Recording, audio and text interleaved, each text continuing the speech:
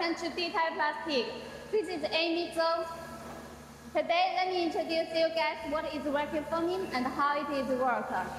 Vacuum forming is a process which makes a plastic sheet into a 3D shaped product, which needs two raw materials. One is the aluminum mold, another is the flat sheet. Once we have this two raw material, we will install the mold on the vacuum forming machine and keep the material.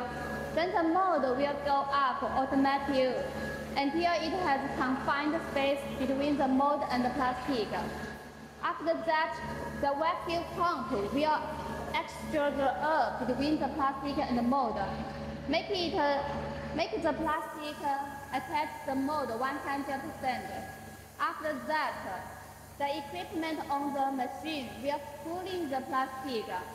So when we release the mold, the product will want easy out of shape. Let's go to have a look.